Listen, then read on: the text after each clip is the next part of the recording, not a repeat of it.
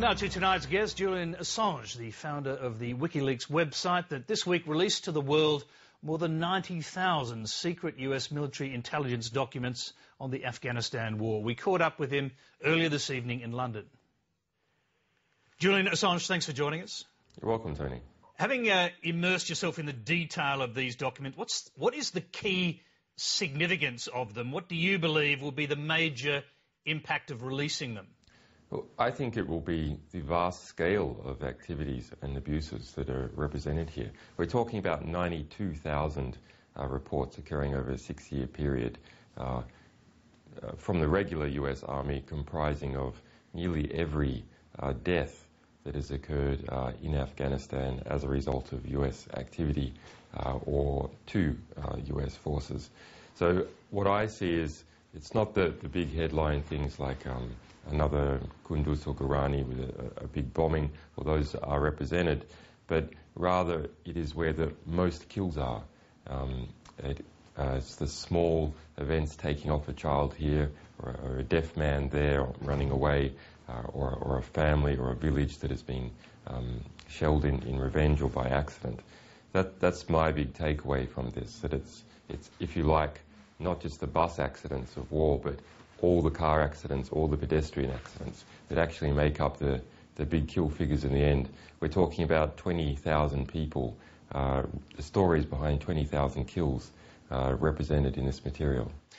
You've actually made comparisons between the release of these documents and the opening up of the East German Stasi archives. Of course, the Stasi files revealed repression and criminal activity on a massive scale. You're not alleging anything like that, are you? There's negligence that's on a massive scale. I wouldn't say that there's criminal activity or deliberate targeting of civilians by US forces on a massive scale, maybe just a few individual events. But we do see the sort of squalor of war coming out on a massive scale, and the destruction of Afghan society. Also, we can see the increase in the war tempo and the number of kill events occurring over time. It's getting worse over at least the last 3 years. And now the general public and academics and journalists have the raw ingredients that the Pentagon was using to monitor and assess the war and come up with its own aggregate figures as to the number of civilian casualties and how the war is heading.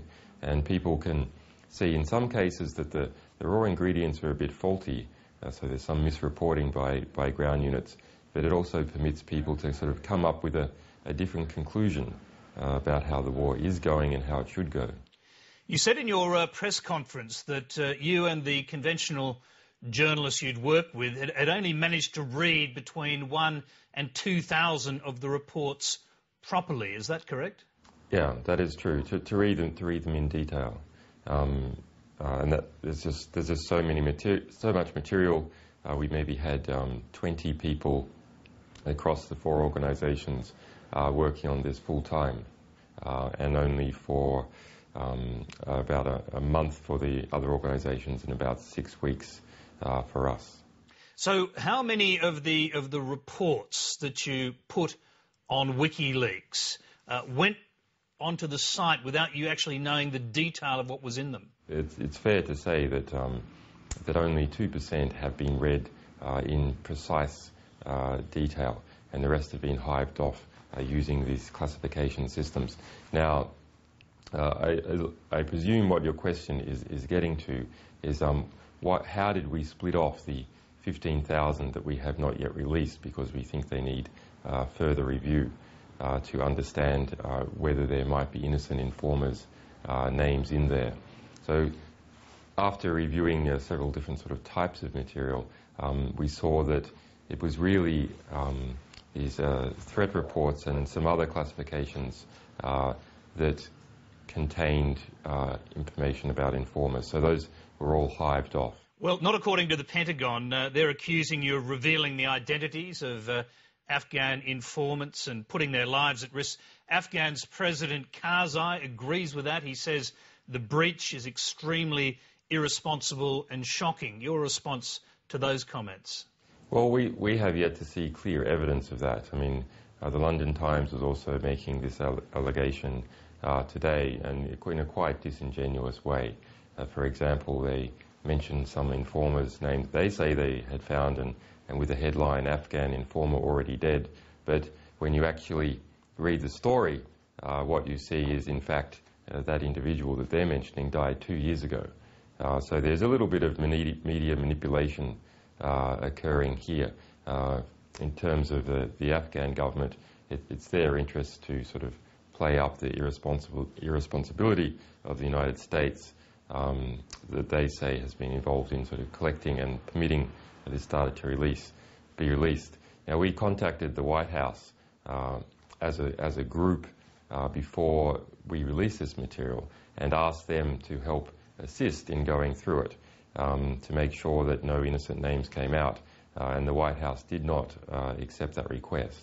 So you're saying that you offered the White House a chance to go through the documents, or officials from the White House a chance to go through the documents and single out names of people at risk, is that correct? Yeah, that's right. Not of course, we did not offer them a chance to veto any material, but rather we told them we were going through a harm minimisation process and offered them the chance to point out names of informers or other innocents who might be harmed.